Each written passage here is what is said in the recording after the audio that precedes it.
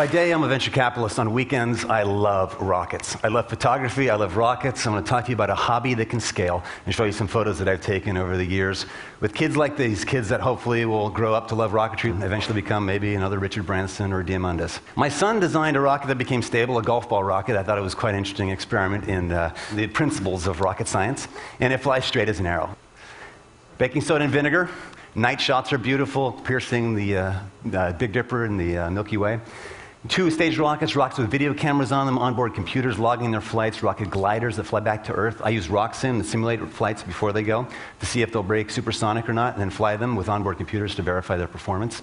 But to launch the really big stuff, you go to the middle of nowhere, Black Rock Desert, where dangerous things happen. And the boys get bigger, and the rockets get bigger. And they use motors that literally are used on cruise missile boosters. They rumble the belly and leave even photographers in awe watching the spectacle. These rockets use experimental motors like nitrous oxide. They use solid propellant most frequently. It's a strange kind of love. We have a rocketmavericks.com website with my photos. If you want to learn more about this, participate via spectator, Mavericks. We had to call it Rocket Mavericks.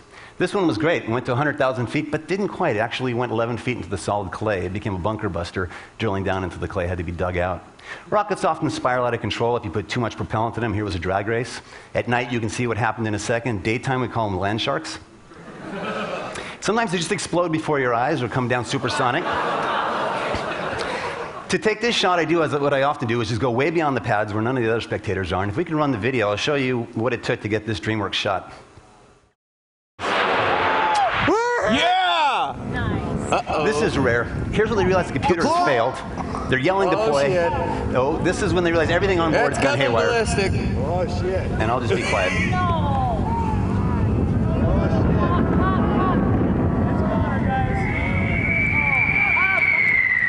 And that's me over there taking photos the whole way.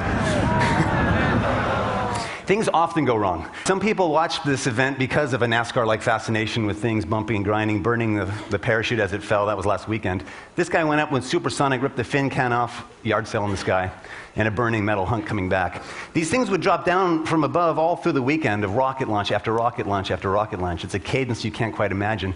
And in many ways, I try to capture the mishaps. It's a challenge in photography when these things all take place in a fraction of a second. Why do they do it? It's for things like this. Gene from Alabama drives out there with this rocket that he's built with X-ray sensors, video cameras, festooned with electronics, and he succeeds getting to 100,000 feet, leaving the atmosphere, seeing the thin blue line of space. It is this breathtaking image, success, of course, that motivates us, and motivates kids to follow and understand rocket science, to understand the importance of physics and math, and in many ways to sort of have that awe and exploration of the frontiers of the unknown. Thank you.